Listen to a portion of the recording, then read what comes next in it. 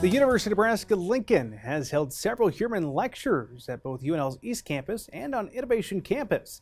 The purpose of this lecture series is to engage in discussions that focus on providing security in the areas of food, natural resources, and renewable energy for citizens of the world. Earlier this year, several NASA delegates were on hand to discuss how NASA satellites and science serve to support food and water security. Market Journal's Bill Dodd caught up with the team during one of their tours. The Heuermann Lecture Series focuses on providing security. That means global security in the areas of food, natural resources, and renewable energy for people. And that all starts with securing the sustainability of rural communities where the vital work of producing food and renewable energy occurs.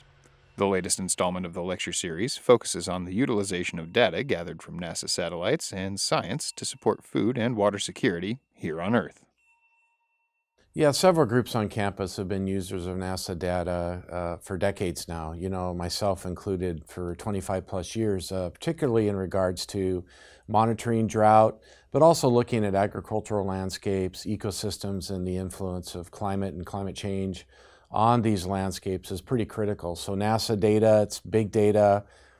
It can go from a really fine resolution to a really coarse resolution, so we can cover a lot of scales.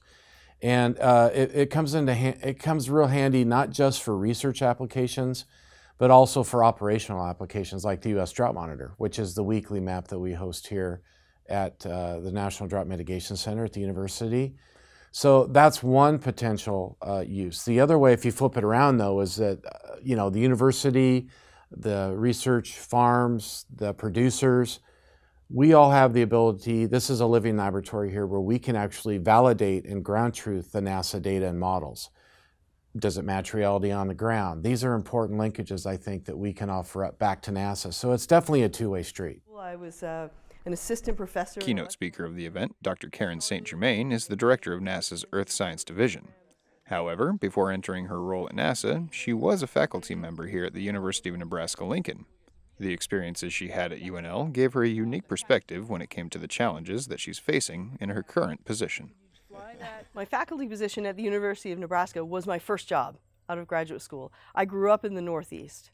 So my years here in Lincoln, and I did travel a bit around the state and the region, that was my first time seeing this kind of landscape, this kind of agriculture.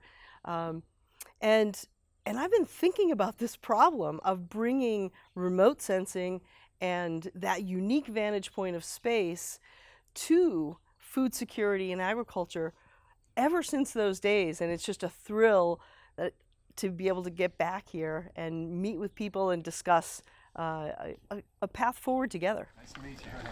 During their visit to Lincoln, the Earth Science team was able to tour local agricultural operations as well as get a first-hand look at the research happening here at UNL. When it comes to transforming hard data into real-world applications, developing working relationships with university researchers is an incredibly valuable asset.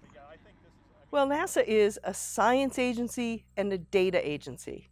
And we use our scientific understanding of the Earth as a system and the data we collect from our assets in space to support a whole range of applications, and agriculture is one of the most important of those. It's really important to get feedback from the people who are trying to use our data and information.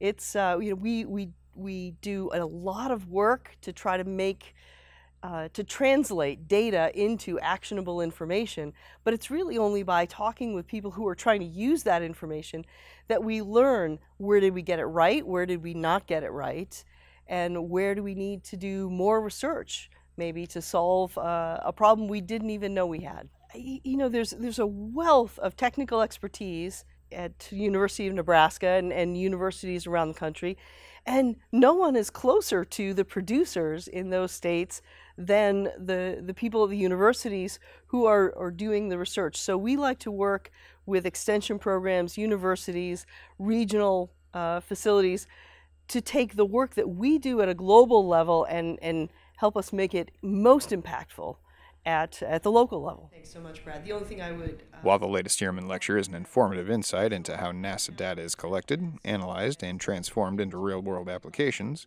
There is one take-home message Dr. St. Germain hopes sticks with the viewers and attendees. Similar topic.